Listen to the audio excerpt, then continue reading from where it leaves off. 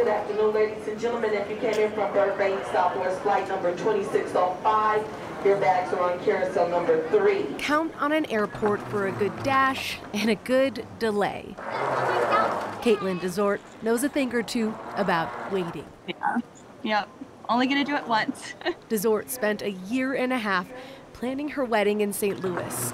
A picture-perfect day with few photos to prove it. And I was flying from St. Louis to Denver. Caitlin's photographer, Amber Smith, will explain why. They had asked the attendants to search the plane and didn't find anything, so...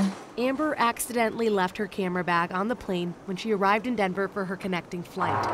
Shortly after, it was gone, along with the memory cards filled with Caitlin's wedding photos. And it just kind of, punches you in the stomach, and it's just hard to think about, everything that was documented on your wedding is gone, and, it's just heartbroken and devastated over it, and hoping a miracle happens. Caitlin hopes whoever made that decision at DIA that day chooses to do the right thing. And while a lot was lost on that plane, compassion was found. I'm still glad we had Amber. We love her. There's nothing bad that I could say about her. It's just unfortunate mistake. This couldn't have happened to a nicer person, which is awful. Really hope someone will find the empathy to turn them in.